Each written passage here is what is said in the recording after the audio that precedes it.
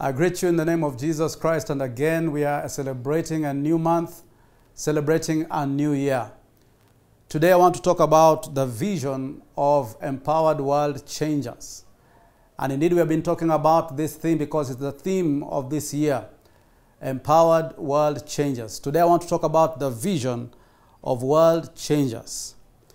The Bible says in Isaiah chapter 6 verse 1, "In the year King Uzziah died, I saw the Lord sitting on a throne, high and lifted up."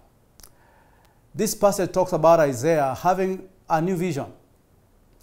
Of course, he had known the Lord for quite some time, but now he was seeing God in a new way. The Bible says in the year King Uzziah died, I saw the Lord.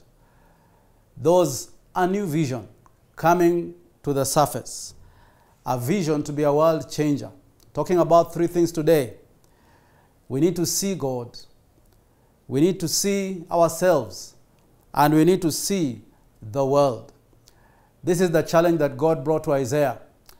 And if we are going to be world changers, we must, number one, see God. We must see God for who He is.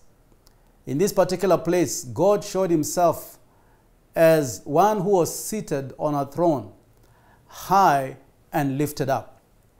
I want to declare today that in this year, God is seated on the throne and He is high and lifted up.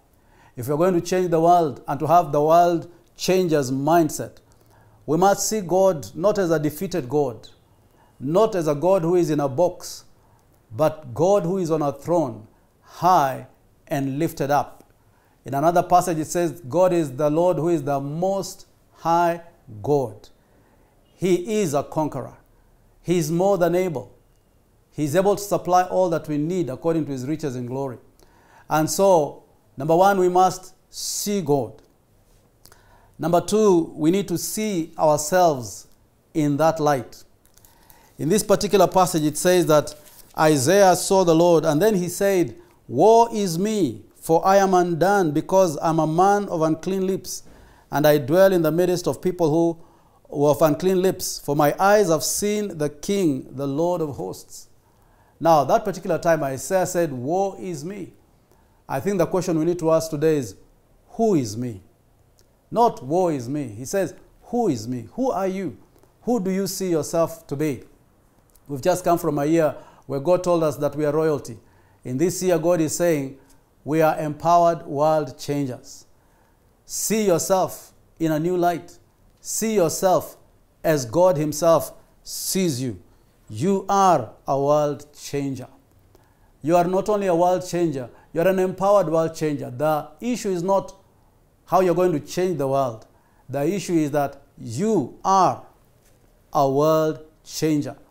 God has called you out. He has picked you out to make a difference, starting from where you are. So, the vision of world changers. Number one, see God, high and lifted up. See yourself as the person that God is going to use in this season.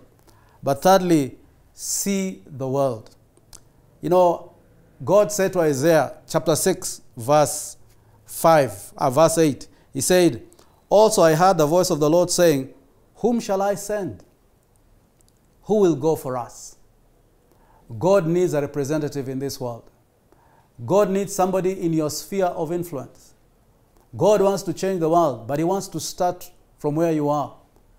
Do you see your world? Is it the educational world? Is it the judiciary world? Is it the political world? Which world are you seeing? God wants to change that world, and God wants to use you. So, the vision of world changers. Number one, see God, high and lifted up. See yourself as the one God is going to use. Don't sit there and say, woe is me, there's nothing I can do. God brought His Son, Jesus Christ, and He has shifted the way you think. But thirdly, see the world. God wants to be represented in your world. Will you arise in this season to make a difference? You are a world changer, starting today. Don't wait up to August. It starts now. You are an empowered world changer. God bless you.